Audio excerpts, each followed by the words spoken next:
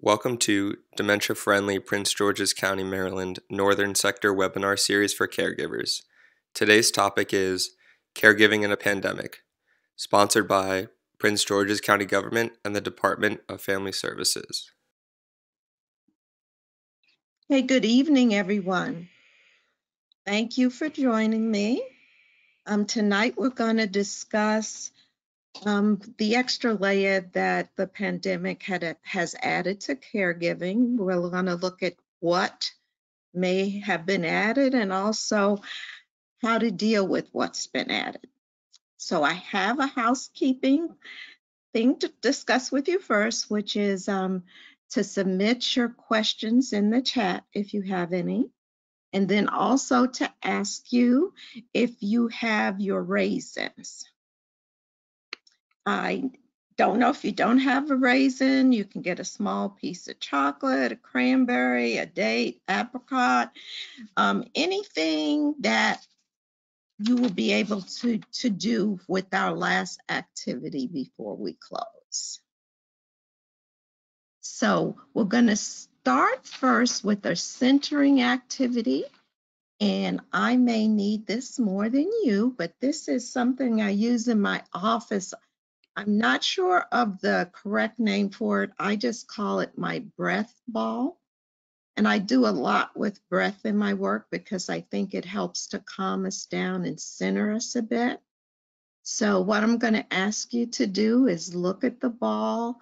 And as it expands, I want you to take a deep inhale. Hold for a bit and exhale.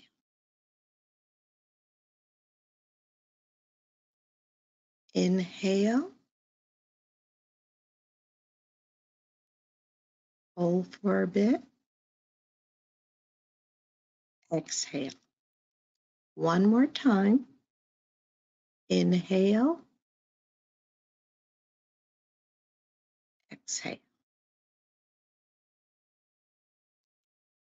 Thank you so much for doing that with me. As we get started, I would like to start with the Serenity Prayer. And it's used in AA a lot, and I like it because it can fit many different situations and helps us see a plan on how to deal with it. You notice the word is accept is there, to accept the things I can't change, the courage to change is there, I can, and the wisdom to know the difference. And I find that as we're dealing with the pandemic, it is calling for acceptance, change, and also wisdom. So first, we're going to chat a little bit about the what and acceptance. So when we think about acceptance, it's almost like plainly put, it is what it is. We are in the midst of a pandemic. Now we have to accept that changes are going to come to our lives because of it. Sometimes I ask my clients when I'm working with them, like, if you had a magic wand, what would you do to change your life? In this case, if I had a magic wand, of course, I would say pandemic be gone, but I don't. So I have to accept the fact that it does exist and I can't control it. But with acceptance, it also can bring the realization that I may not be able to control the pandemic, amongst other things in my life at times, but I can control my reaction to it. So starting off knowing the baseline from which we operate our lives ordinarily, although that baseline for many of you may have already changed when you shifted to the role of caretaker, looking at the baseline can give us the changes that are coming. We get into assessment mode, and then we can see the necessary things that we may need to shift because the pandemic has added to our existing roles. In the beginning, what we may need to do is check on our wants and needs. What's important to us? Also, not just our wants and needs, but the wants and needs of the person that we are caring for. We may have to look into checking our feelings. Research is reporting now that there is a spike in anxiety and depression levels. A lot of it, they're saying, is the culprit of the pandemic because of the isolation that it has brought, and many people feel. So we may have to ask ourselves the question is, how am I? Am I a social person? If I am a social person, how do I get in that socialization during the pandemic?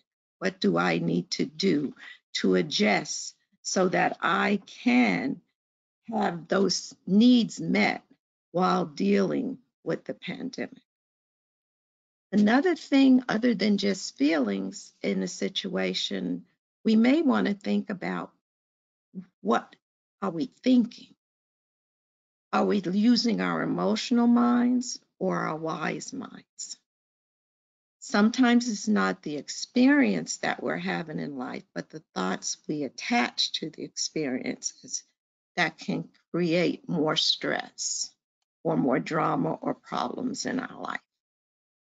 There was a list that I have that I also go over with my clients, and it's about 8 limited thinking patterns. Of course, I won't bore you with all 8. I'll just maybe pick up 3 of them. One of them is mind reading. Without someone saying so, you know that what the person is feeling and why they act the way they do. In particular, you have certain knowledge of how people think and feel. Shoulds. You have a list in your mind of ironclad rules about how you and other people should act. People who break those rules anger you, and you feel guilty when you violate the rules. Sometimes filtering. You focus on the negative details while ignoring the positive aspects of a situation. So there is limiting thoughts, and then we have to figure out if the thoughts or patterns that we may fall into sometimes lend to our being accepting of change, or they create barriers for change. As we move forward, we're going to, of course, know that the what's that I just went through are very generalized. And every situation probably has more specific ones depending on individual circumstances and situations. We want to move into the house. We've discussed somewhat, and the role of the house kind of revolves around how we manage. And it starts with awareness. The pandemic is definitely here. So, what are some of the precautions that people have asked us to take? Wearing a mask, social distancing, washing our hands for 20 seconds. So we know these things are there and set in place as precautions. Then we have to take action on those. We have to implement those and make them part of our daily routines. How does it affect the person that you're caring for? How are you getting this point across to them, depending on what stage they are in? Awareness also comes from observing. But when we observe, and I Notice there's a misspelling there, but that was supposed to be judgment. So observing without judgment or criticism of ourselves or others is also important in getting to the awareness level of what is going on. Awareness allows us to check the energy level. If everything is energy, what signals are we sending? Are we zappers or vipers of energy? Are we sucking energy? Or are we uplifting and adding energy? So it's good to be aware so we can manage our needs and our wants and the wants and needs of others. Being aware helps us also build tolerance and put skills in place into our toolbox that help us basically handle things as they pop up. It helps us develop coping skills to help us deal with what may come along and be thrown our way. There's a practice called staying in the present, dealing with the here and now, the power being in the now, in the present, taking one day at a time, not reaching back into the past where a lot of times we pull in our mistakes, our guilt, or our unforgiveness from the past into our present, and also not jumping too far into the future where usually they say worry and fear lie, but dealing with being in the present, being in the here and now. It's good to plan, but making plans that aren't so rigid. If this doesn't get done by 2 o'clock on Tuesday, then I have heightened anxiety. So you're building, you're planning, but you're doing that with flexibility. So being that if something happens, then I'm not going to get so upset about it that I spill over into being anxious or falling into a depression. Keeping a positive attitude, building positive experiences. How do I do that? Usually, there's several ways that you can build positive experiences. So it's almost like watering what you would want to happen in your life, planting seeds of gratitude and acceptance. Sometimes making a gratitude journal, like writing down certain things, maybe 3 things before you go to sleep that you're grateful for in that day, can be very small, but at least helps you think about the things that are going right in your life and not the things that may be going not the way you want them to go. Looking at things that are presented to us as opportunities to try something new or opportunities to learn. So reframing things that we may call challenges into opportunities. Being able to monitor ourselves, knowing our triggers, what reactions we may have. If we know our triggers, then we can work on our reaction. A lot of times, too, a positive attitude can be uplifted with affirmations, affirming yourself and others, affirming things in your life. Also, denials may have to come in that, but reframing the denials in a positive way. Like, for instance, you can say a denial of something that you don't want in your life by saying, I'm free from, rather than I don't want this or I'm not going to do this. I'll tell you a funny story. I had an addiction for McDonald's fries, and I was trying to not eat them every day or 3 or 4 times a week because my cholesterol level was kind of getting elevated. And so I would say, I'm not going to have fries today. I'm not going to have fries today. And then I would find myself in the line at McDonald's getting fries. So I had to practice a new thing. And that was basically saying, I'm free from going to McDonald's for the fries, because I think I confused the universe. When I told them I wasn't going to get it, the universe just heard fries and it tried to give me what I wanted. Focusing is important too. Trying to focus on things and not trying to multitask too much and taking ourselves into the realm of being overwhelmed with what we do. Even the simplest task of brushing our teeth. Sometimes we find ourselves brushing our teeth, but thinking about what we should have done before we started brushing or what we're going to do after we brush. Eating a meal. Sometimes we're eating and we're hurrying through the eating process and not taking the time to even enjoy that moment.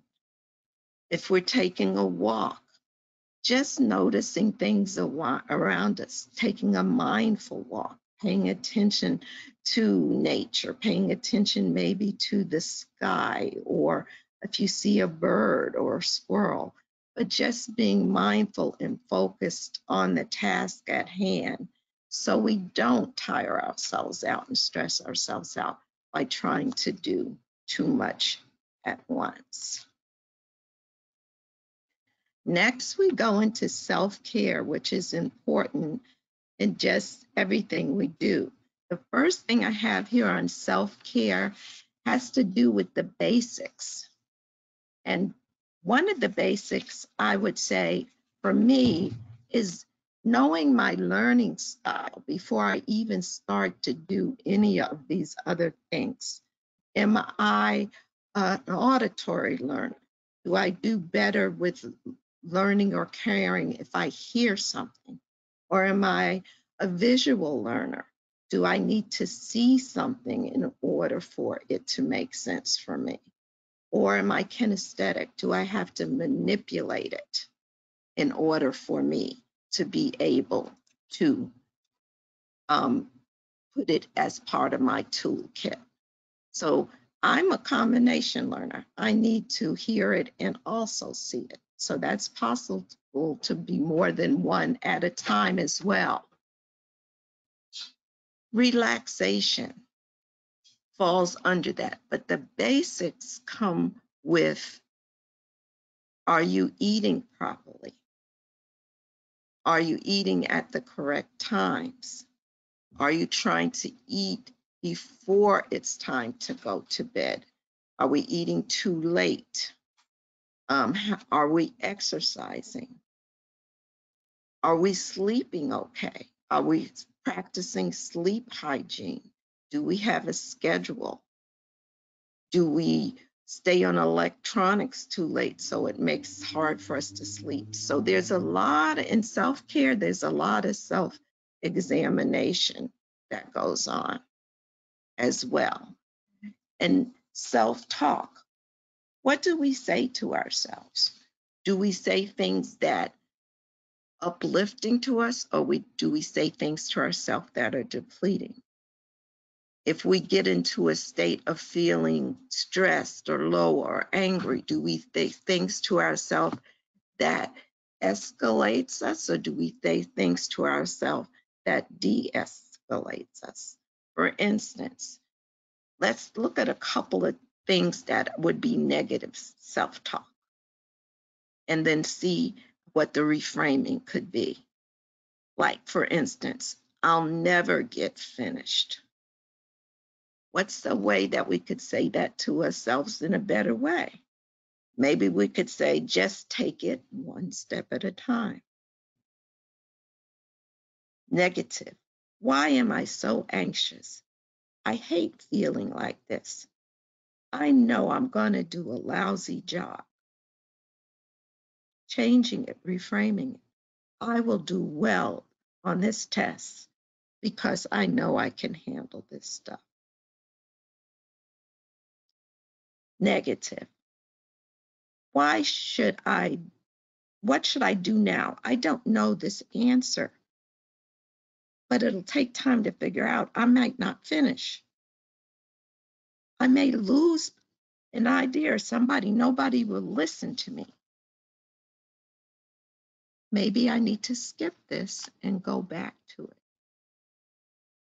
Some people even say they hate themselves. That self talk would be very defeating. Why not say, I'm getting stressed, but I am okay and I can handle it? Definitely how we talk to ourselves is very, very key.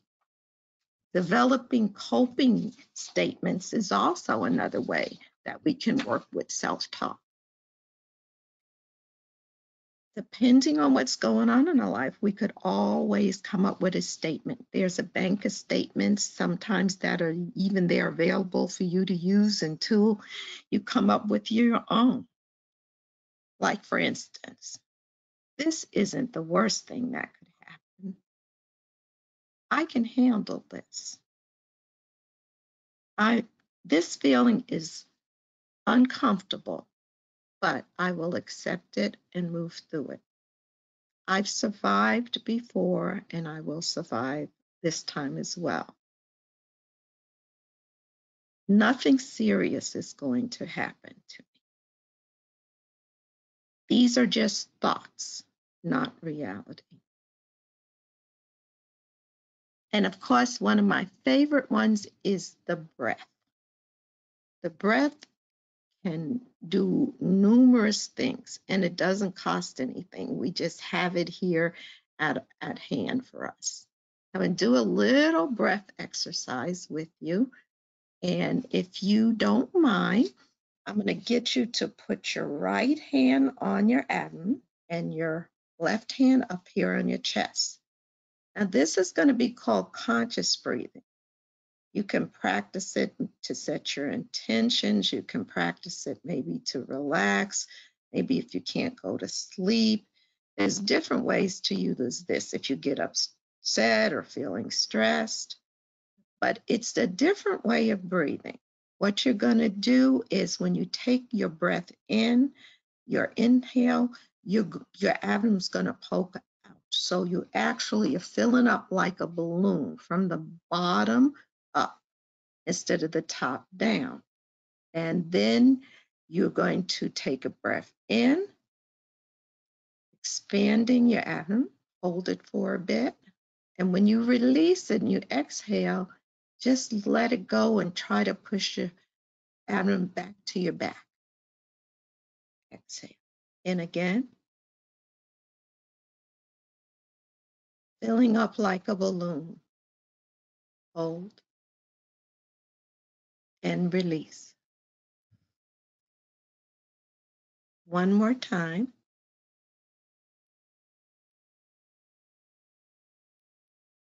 Hold and release. This helps quiet the brain a little bit.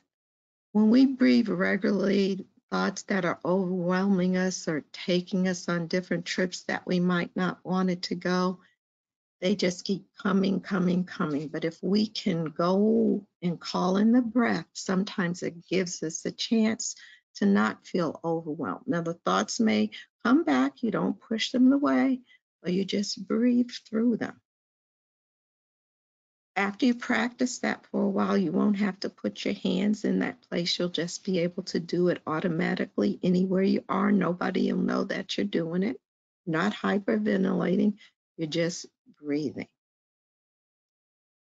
Last thing I'd like to talk about is self-soothing behaviors. Knowing yourself and knowing what soothes you, what takes you to a place of relaxation. There's things called body scans, which you can just scan your body and send your breath to an area where you're feeling uncomfortable. There's progressive muscle relaxation where you start from the bottom and you tighten up at your toe level, your feet, and then you release. You take attention to each part of your body and move all the way up your body. Tension and release. And that can bring or promote relaxation for the whole body. Sometimes taking a hot shower, taking a bubble bath, aromatherapy sometimes works for this purpose. Lavender is a very, very calming scent that you can use, and it helps you to relax. So now I'm going to talk about one more exercise that I had seen practiced in a mindfulness place. It has to do with appreciation, and it has to do with making connection just with your fingers, looking at your hands, and then picking small things that you appreciate and saying them for each finger. So it's like a 10 count appreciation exercise. And after you've done that on your fingers, you will notice that it has calmed you down and brought you into the present. Another way to approach this is to draw your hands on paper. And after you've drawn your hands on paper, if you're a visual learner, you can write in your fingers things you appreciate. You can write affirmations in there. And then you have the visual representation of it on the paper where you can hang it up and look at it to remind yourself, or just to look at your hands and remind yourself. And this can take you into a practice of being there and being for yourself. So now I'm going to ask you if you could go find or grab your raisin, have it close by, or your piece of candy, or just something small as we go through our last exercise, which is meant to basically help us focus, to help us be in the here and now, to help give us some area to just relax the brain and the body in a bit. And so this is a mindfulness exercise as well, and it's called the raisin meditation. And there are many ways to meditate. I know some people say that's not my religion, but meditation is not a religion. It's just breathing and centering yourself. So, what I want you to think about here is being able to set aside 5 to 10 minutes when you can be alone in a place and at a time when you will not be disturbed by the phone, family, or friends.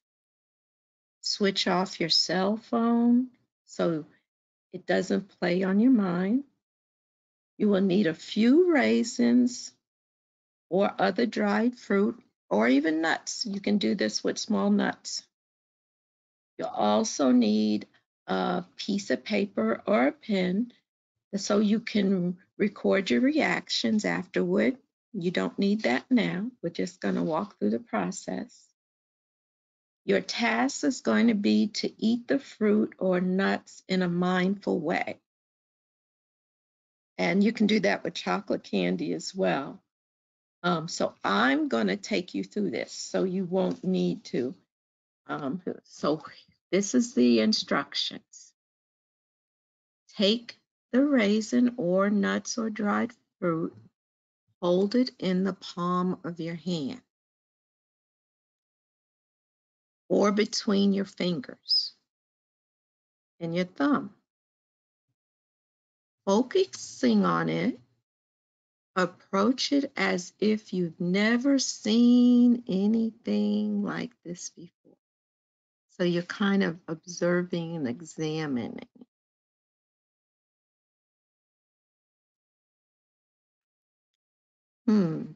Do you feel the weight on your hand? If you have it in your palm, is it casting a shadow in your palm? Seeing. Take the time to really see the raisin. Imagine you have never seen a raisin before. Look at it with care. Place your full attention on it. Let your eyes explore it. Examine the highlights, the ridges, the hollows, the folds. You're just holding that raisin and becoming one with it, so to speak. Now, turn the raisin over between your fingers, feeling the texture. How does it feel between your forefinger and your thumb? Switch it to your other hand. Pass it back and forth between your hands, observing it as it goes. Now hold it up under your nose. See what you notice with each breath. Does it have a scent? Become aware of the scent. If there is no scent or very little scent, notice that as well. Slowly now, you're going to put whatever you have in your mouth. Notice how your hand and your arm had to raise to get it to your mouth. Place it in your mouth. Noticing how the tongue receives it. Don't chew without chewing. Simply explore the sensations you're having on your tongue. Just gradually explore the object with your tongue for as long as you choose. When you're ready, go ahead and just consciously bite the raisin and notice the effects on the raisin and on your mouth. Notice any taste that it releases. Feel the texture as your teeth bite into it. Continue chewing slowly, but don't swallow just yet. Just notice what's happening in your mouth.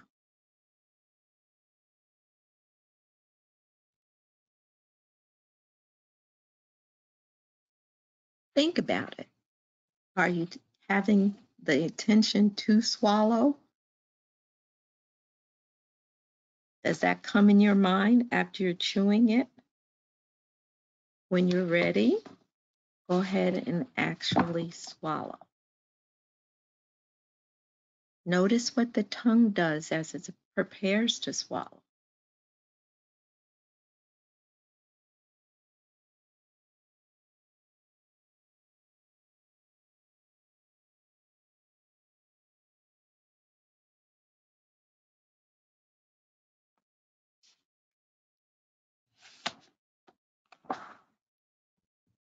Now just take time to reflect on that experience. That meditation was mainly for getting us to be in the moment, to focus. Things that we have eaten before, but just maybe just put in our mouth and swallowed without looking at it or smelling it or even tasting it. How many times do we rush through our meals without really enjoying the flavor of the food that we're eating because we are thinking about what we need to do next or what we miss doing? So trying to greet each day with setting your intentions, being present for what you are doing at that moment, and making sure that you take time to deal with self-care is going to be very important. As we go through the pandemic, and as you continue to care for yourself and others.